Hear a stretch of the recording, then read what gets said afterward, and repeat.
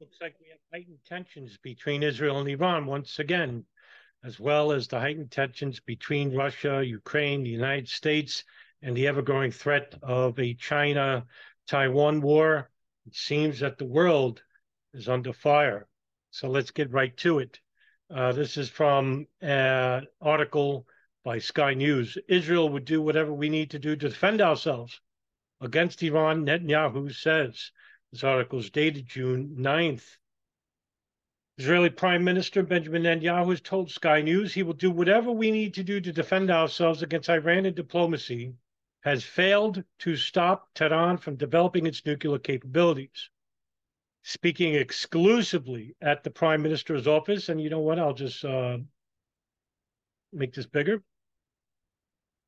Speaking exclusively at the Prime Minister's office in Jerusalem, Mr. Netanyahu rejected U.S. attempts to resolve the growing crisis only through dialogue.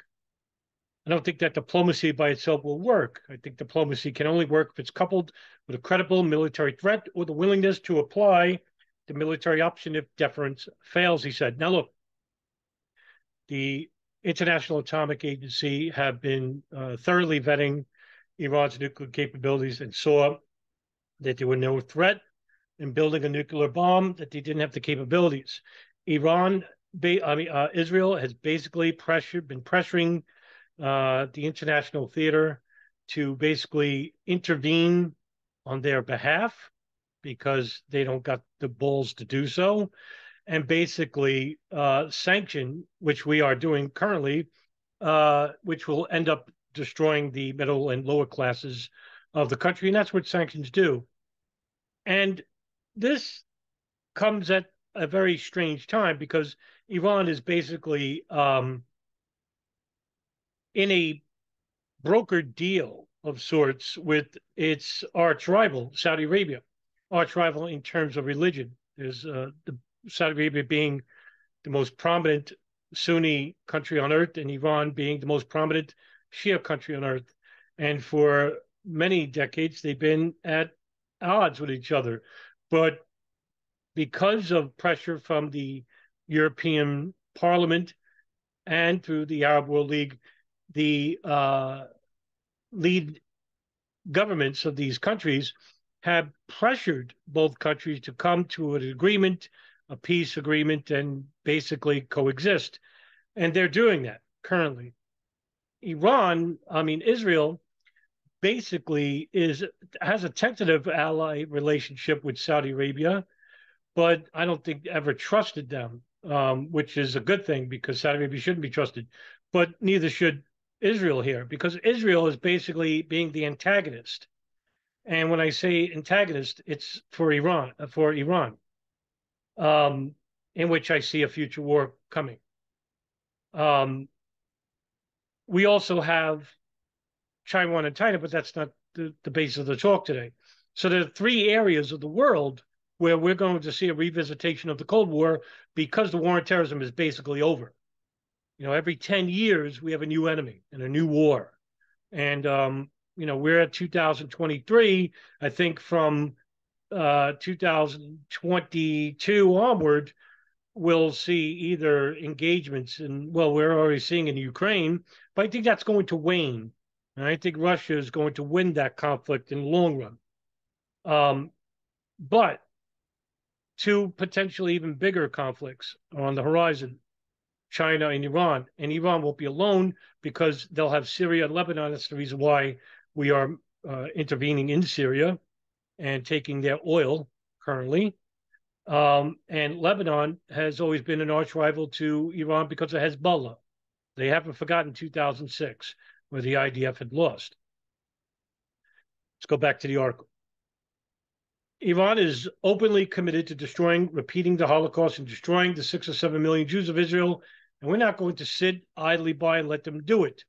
If these Ayatollahs think they could threaten us with a nuclear Holocaust, they're wrong. We will do whatever we need to do to defend ourselves. Israel is the only country where a foreign entity does not vet their nuclear capabilities. And I don't know why. They're not part of any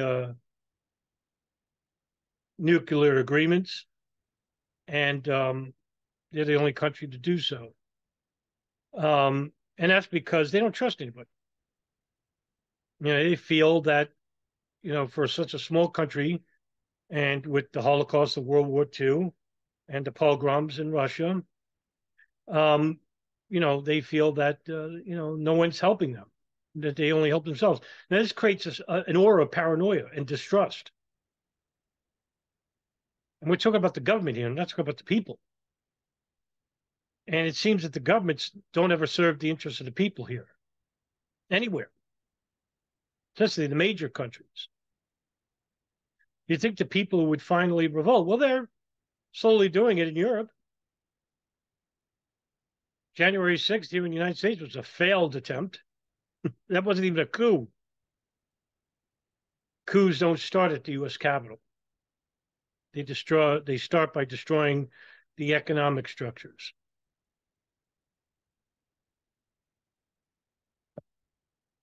During the interview, Mr. Netanyahu sent the message to Saudi Arabia and Crown Prince Mohammed bin Salman as rumors of a peace deal between the countries continue to circulate. Our hand is extended to all Arab states and certainly to Saudi Arabia, which is vitally important. Yeah, in this regards, because they know they can antagonize Saudi Arabia. You're a Sunni country. The Munafiq, fake Arab in the Arabic, are the Iranians, Shia. We have great opportunities to advance the peace in our region, peace between our two countries, the well-being of our peoples. I think it would change history. I mean, we have already made one historic turning point with the 4 peace treaties of the Arabian Accords, which Israel made under my leadership with the United Arab Emirates, with Bahrain, with Morocco, with Sudan. Obviously, Saudi Arabia would be a quantum leap forward because it's the most influential Arab country, not only in the Arab world, I think also in the Muslim world. So it would fashion, I think, the possibility of ending the Arab-Israeli conflict. And I think that it would also help us solve the Palestinian-Israeli conflict. Only if you return back to the pre-1946 borders, or even just before the Six-Day War. Relinquish Gaza Strip, relinquish West Bank. And Palestinians need to get rid of Hamas and the Palestinian Islamic Jihad. I mean, I know why they're using them, because they don't have a standing military. But they're also Salafi terrorists.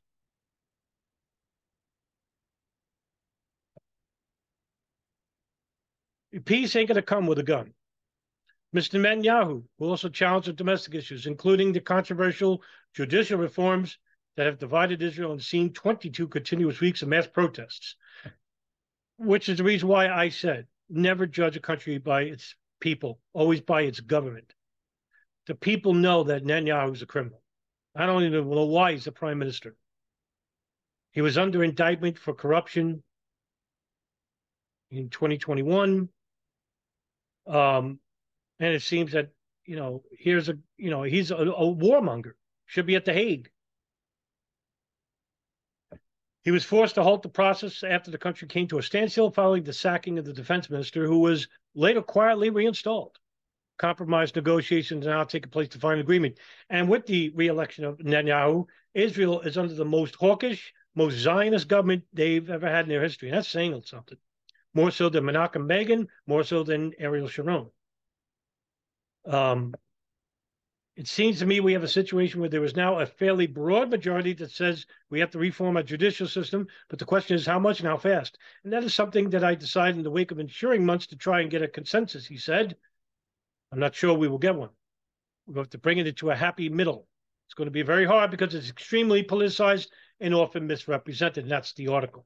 Now, let me talk about what the real threat here is. And it comes from an article written by The Intercept by Ken Klippenstein in May of this year, in which an intelligence report from February leaked by a leaker, and I'll name him in a minute, where it says that the CIA doesn't know if Israel plans to bomb Iran. And this comes from a report in which it was posted on Ynet an Israeli publication, that there were leaked Pentagon documents that included matters relating to Israel and Iran, including at a training exercise, according to the CIA. That leaker came from an Air National military reservist named Jack Teixeira, who was a 21-year-old who leaked highly classified U.S. intelligence documents. And the State Department stated that it was the most serious security breach in more than a decade. And according to the New York Times, so I'm going to link all this in descriptions for you to see. According to the New York Times, Teixeira went by the nickname OG and ran an online group called the Thug Shaker Central for like-minded teens and men who discussed their shared love of guns, racist online memes, and video games. This guy's not a whistleblower by any means. It's classified documents, but it does get to show you the threat that Israel poses in the Middle East. And, Biden actually came out and stated that, and this was in April, I think, of this year, in which he said that investigations were closing in on the source of the leak. Meanwhile, he was already arrested. You got to play catch up. Now, the leaked documents reveal also the spy efforts in the Ukraine war.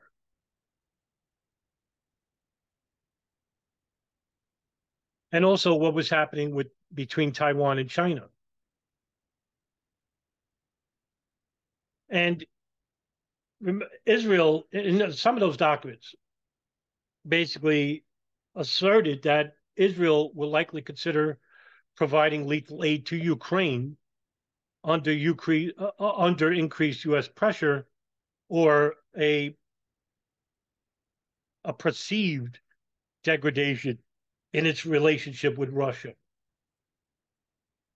The documents also charge that the Israeli Mossad encouraged Israelis to participate in mass protests against the government's judicial reform plan headed under Netanyahu.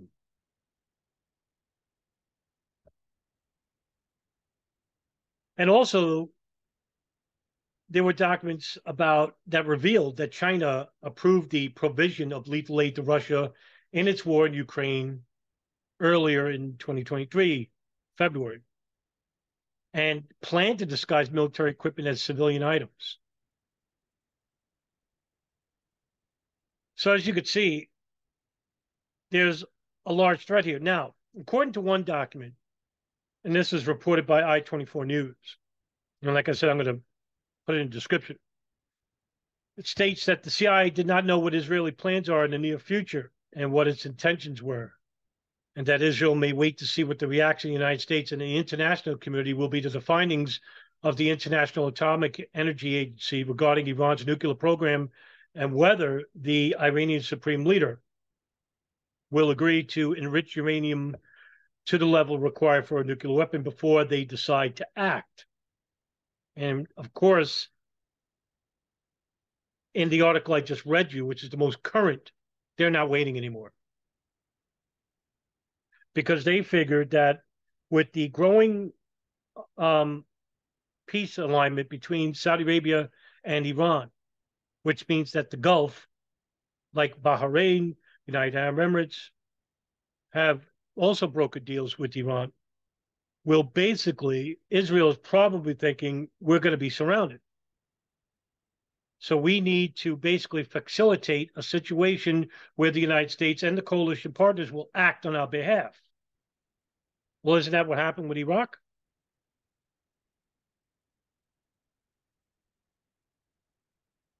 In the document, Netanyahu is referred to and is written that he believes that Israel should attack Iran to deter its nuclear program, but he faces diminishing military capacity in his country to try and roll back Iran's enrichment program. And all you have to do is, Google Iranian scientists assassinated by Israeli Mossad over the last 15 years. Iran, basically, also, they have their own problems. They have the Mullah Shura Council, and they're just, not representative of the people. But also, they are surrounded by U.S. military bases. Israel has been an antagonist of Iran since the Six-Day War, even before that, but has growing tensions between the two for the last 20 years. Now, according to another document disclosed to I-24 News, which was also written on February 23rd of 2023, the Revolutionary Guard Quds Force and the Shiite militias exploited aid shipments to earthquake victims in Syria to smuggle weapons to the Iranians, because at the same time, Israel is bombing Iranian outposts to Syria to destroy the link to Lebanon. Remember, Lebanon, Syria, and Iran are the major Shia powers in the Middle East. So they want to break that chain. So in other words, you have Israel and Lebanon basically almost neighbors at this point. You have a country in Syria that basically is under constant threat. Lebanon, Israel being neighbors. I always get them mixed up with Syria. I always get these two mixed up. Syria being, of course, under their own dictatorship under Bashar al-Assad, but at the same time, the U.S. is also facilitating that war. Well, they were at one point providing aid and military equipment to Salafi jihadists, who at the same time were supposed to be at war with. Remember the war on terrorism? What happened there? Whatever happened there? That's a Sopranos link. Nevertheless, the enemy of my enemy is my friend. And in this case, Iran is going to try and use Saudi Arabia, who is basically an enemy to Israel, because the mullahs in Saudi Arabia consider the Yahud, which is Arabic for Jew, the enemy, as well as any kafir, non-believer. With Damascus right on the border of Lebanon, and you have Israeli military bombing these Iranian outposts, which is a direct link between Lebanon, Syria, Iraq to Iran. Iraq basically was an Israeli antagonist. Iraq was always considered to be a true enemy to Iran, to Israel. This was mentioned in the Oded Yanon plan. The United States has always considered Iraq an enemy, even before the advent of bin Laden and al-Qaeda. This is where they found Abu Nidal and killed him. Abu Nidal being the leader of the Abu Nidal organization, an offshoot of the Palestinian Liberation Organization through the branch Fatah. So Israel basically should see the Gulf as the enemy, not Iraq, not Syria, not Lebanon, not Iran. But they consider these countries the enemies because they were the most enlightened in the Middle East. Enlightened meaning they were the countries that employed Arab nationalism under socialism. And I've done a couple of videos on these, written an article on it, how these countries were more Western advanced than their Gulf countries, like Bahrain or Saudi Arabia or Kuwait. The countries like Egypt and Jordan and Syria, even Iraq and Afghanistan were countries that were not countries with any religious fundamentalism. I mean, they were growing. It was a growing aspect of these countries because a lot of these countries' governments were repressive toward the lower classes, especially in Egypt and Syria And that's why this what gave way to the rise of the Muslim Brotherhood, as well as other nefarious agendas as well. I mean, there's also some rumor that the Muslim Brotherhood in Egypt were facilitated by nefarious means, but the general consensus to experts is that this was a growing Islamic school because they found that the country itself was under nationalistic pressure, and also that these lower classes, and especially in Egypt, which still goes on today, you have a class warfare system that goes all the way back to King Farouk. And this gave rise to religious fundamentalism, fundamentalists who went to these lower classes and tried to help them, using them, saying that we need a new government, a new system. In order to do that, we need to implement the Quran and the Sunnah, which gave rise to religious fundamentalism, which gave rise to groups like Al-Qaeda and Boko Haram and Abu Sayyaf and Egyptian Islamic Jihad and all these other groups. Later on, Islamic State, Levant and Al-Nusra. You get what I'm saying. And Israel played all this. You know, Israel was a big part of this because they used this as a pretext, saying we need to destroy these countries' governments because that's what facilitated the religious rise of these groups, which wasn't the case. That's not true.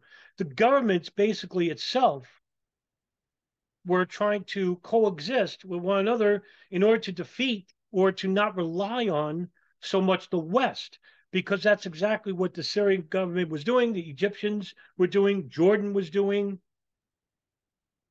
And they were enjoying relations with Russia. They were enjoying relations with the United States. And Israel saw itself as an island unto itself because of the takeover of the Palestinians in the country, which is still the most incendiary area of the Middle East today. It's mostly incendiary story, and it has been for the last, 70 years, 80 years. And in order to basically stop this problem from happening, we need real dialogue, level-headed people, not from the Israeli government, not from the U.S. government. They're bought and sold for. That's the reason why the American Israeli Public Affairs Committee, AIPAC, exists. J Street. They exist only to heavily influence our government so that we will never waver. And this is the reason why blackmail operations like the Epstein case happen, to make sure that we remain allied to them.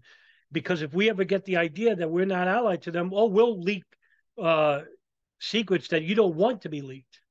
This is the reason why Israel is exceptional in the cases of espionage.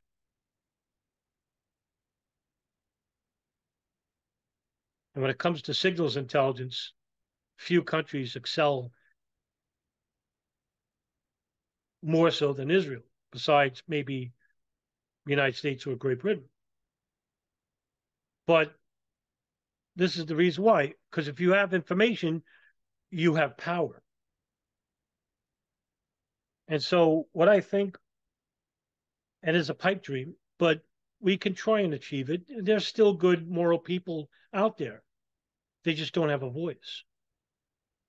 And when you're up against a monolith like the U.S. government and you have the media behind you, you feel like you're powerless, but you're not.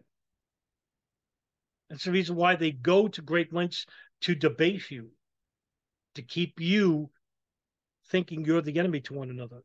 And you're not. You got to remember, we're all one consciousness.